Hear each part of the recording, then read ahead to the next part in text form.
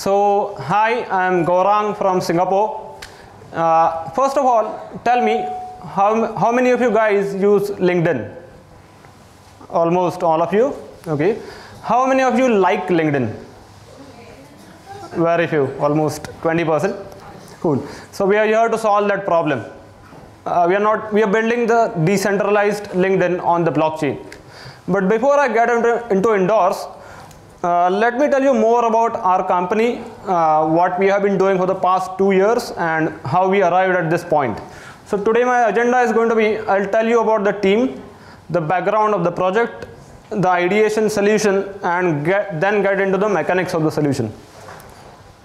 So my company that I started 1.5 years ago in Singapore is called Indorse. At Indorse, we are doing smart contracts as a service. Or most of you might know about SaaS companies, software as a service. We gave it a little spin and started a new company, new kind of concept called smart contracts as a service. We were one of the first few companies in Singapore working on the Ethereum blockchain, along with Digix and Autonomous. I am also the co-organizer of the Ethereum Singapore meetup. So if any of you guys are in Singapore, just let me know. I can help you arrange a meetup. Okay. So I started this company back in 2016 along with David Moskowitz, who is the CEO of Indorse and Indorse. So David sold his Bitcoin company back in 2015. It was called Coin Republic. It was one of the first exits in Bitcoin in Southeast Asia and Singapore. When he sold his company, then we met at one of the first Ethereum meetups in Singapore. We became friends really early. We gelled well together, and then I said to David, hey David, let's start a company. Because Ethereum was just coming along at that time, I had started writing smart contracts. And what I found out was, it was really difficult to write smart contracts. Surprise. Because with Ethereum and with smart contracts, as you all know, it's not just about writing Solidity code. It's about setting up the nodes, knowing what you're doing, and solving for a lot of vulnerabilities. And hence it was quite difficult. And I'm ashamed to say that it took me 2 months to learn how to write smart contracts. And I'm very ashamed of that, but yeah. So we started at Indorse. We have been doing that for 1.5 years now. We also have a pilot with the Singaporean university. So what we work on is converting data and documents into smart contracts on the blockchain. So I was one of the first few persons in the world to put my prenup on the blockchain. I got married last December. Are you still married? Yeah, I just got married. Yeah. So, yeah, for Indorse, we have a great team of advisors consisting of people from Etherscan, Digix, BitGo, and also Loy Lu, who is working on Smart Pool and also the Kyber network now. We also have Eddie as the advisor, obviously. So yeah, we have a pilot with one of the Singaporean universities. Can you go back one slide one more time? Yeah, sure.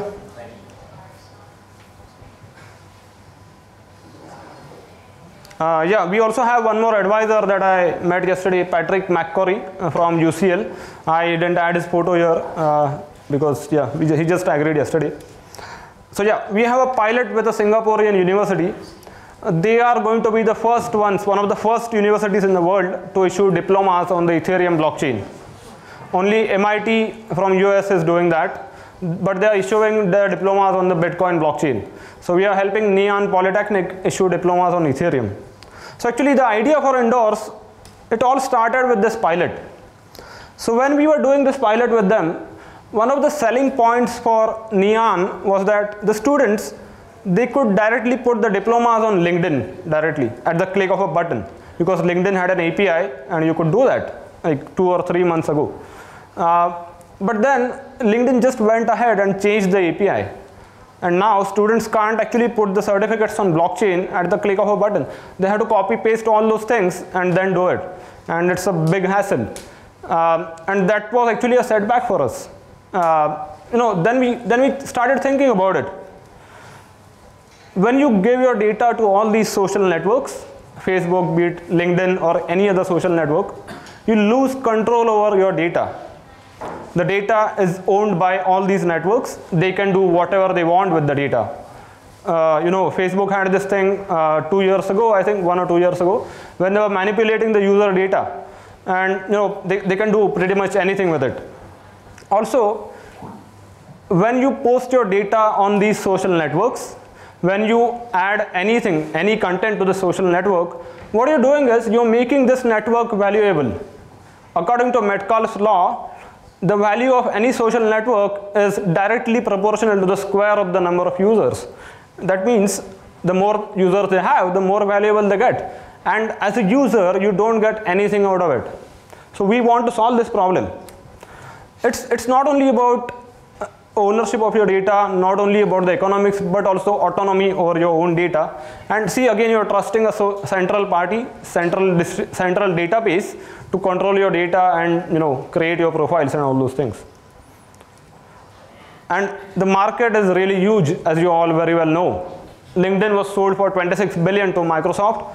Snapchat did an IPO. Sorry, not yet. Snapchat did an IPO at 24 billion valuation, and they were making losses at that time. They didn't even make any profits. And hence, we are building Indorse. It is an attempt to give back the ownership of your data to yourself. It is an attempt for you to earn from your data, earn rewards from your data. And even more than that, it's about giving validity to any credential on your profile. So now I'm on LinkedIn. Random people keep adding me. I don't know that person. That person doesn't know me. I think so. But he starts endorsing me for all these skills. He starts endorsing me for HTML, for CSS. I don't know why. So frankly, I think these endorsements on LinkedIn don't really make much sense. And that's one of the big problems in the HR and recruitment industries. Big companies like Microsoft, they spend fortunes and they spend a lot of time on verifying the background of all the people, all the new recruits or all the new employees that they're taking in. So some companies even have centers in India where they have more than 240, 250 people who are just doing this for weeks and weeks over end. We are trying to solve that problem by creating your credentials on the blockchain. So with Atorus, we have already started doing that. So we are putting certificates on the blockchain. But then we thought, okay, let's think beyond just certificates. Let's go bigger. And now with Indorse, you can put anything on your profile and get it validated from peers on the platform, from the people on the platform. So let me take you through a story of Alice and Bob. So when I was a student, these guys were a pain in my dash, but yeah. So Alice is a new user on this platform. What she does is she comes here and makes a claim. So she says that I have an MBA from NUS. So NUS is another university from Singapore, National University of Singapore. When she makes this claim, it goes out for endorsements on the platform. The platform chooses endorsers at random and sends out these endorsement requests to them. Along with this claim, Alice also has to put up a proof element. Maybe she can put up her blockchain degree or a link to her certificate or a link to the website of NUS where we have her photo. The way the endorsers are chosen there are three really important steps here. One is the endorsements need to be anonymous. So now imagine you get a request for endorsements. 10 people are voting on it, suppose. The 10th guy who is voting on it, if he can see what are the previous votes and he can tally those votes, then it might influence his decision. Because if he is voting yes and he sees that all the previous votes have been no, then he'll think that, hey, my vote is not useful at all, so I might not even vote, or I might as well vote yes because people think it is yes. So to avoid this, to avoid the gaming of the system, the endorsements need to be anonymous. Also, the endorsers should be chosen at random. Now this is actually counterintuitive because you think that only people who know you can endorse you or can endorse you. But I don't think so, we don't think so. Your claim has to be objective enough that random people on this earth should be able to endorse you. So if I say that I can write smart contracts, I can put a link to my GitHub profile to the code on my GitHub links, and I can put it with my claim. You guys can go on my GitHub, check my code, and see that, hey, Gaurang can actually write smart contracts. Same thing if I say that I can play guitar, I can put a video of me playing a guitar and put that with the claim. So it should be objective enough for you guys to be able to endorse. And we are also using zero knowledge proofs for doing this. So it's actually based on the research done by one of the researchers, Patrick McCrory from UCL. He has written an open vote network in which he is using Schnorr signatures and also one of two interactive, non-interactive zero knowledge proofs for this. Now this is Bob. Bob was selected as one of the endorsers. He got an endorsement request. Bob looks at Alice's claim.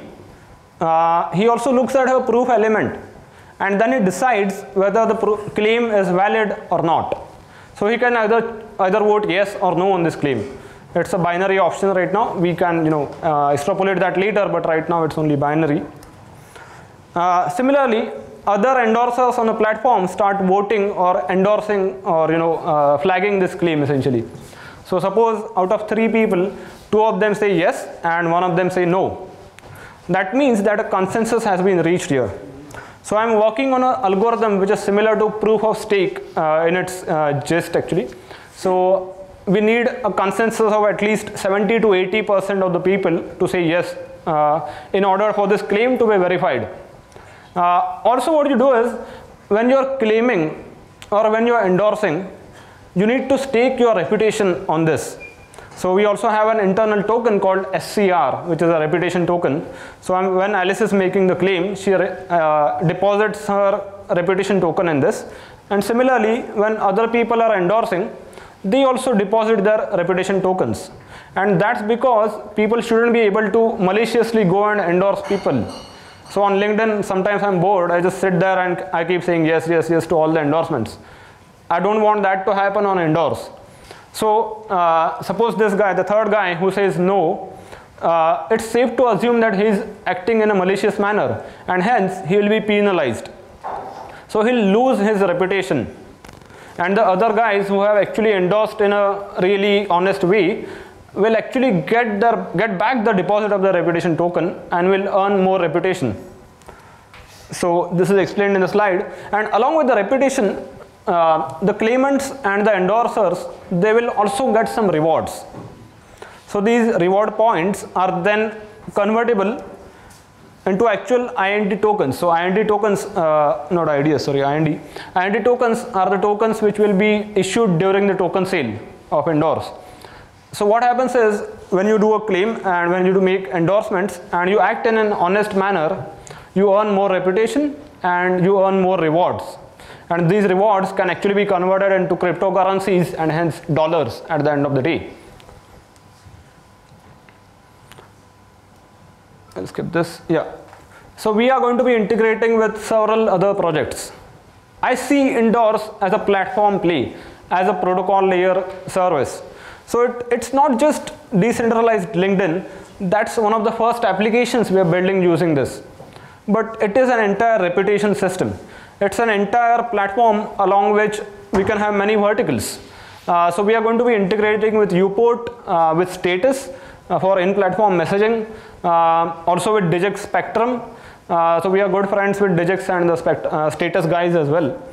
I'm going to be using Ethereum blockchain, obviously, and also IPFS for storing the content and the data. So Ethereum is mainly used to make it more transparent. The tokens will be transparent. Now just imagine if you go on Etherscan and you put your Ethereum address, you might be able to see your reputation tokens, and that's really powerful. It can be used in multiple use cases. It can be used for KYC. It can be used in prediction markets. It can be used in hiring as well. Also, one of the main revenue sources for this platform is going to be advertising and recruitment agencies. This revenue will be given back to the users. We don't want to be a monolithic company who keeps all the revenues. So we'll take a small percentage for operational and administrative issues, and most of the revenue will go back to the users. And obviously they won't get it all at once, but it will be a vesting period and all those things. You can find that information in the white paper. Please join us and be awesome. Thank you.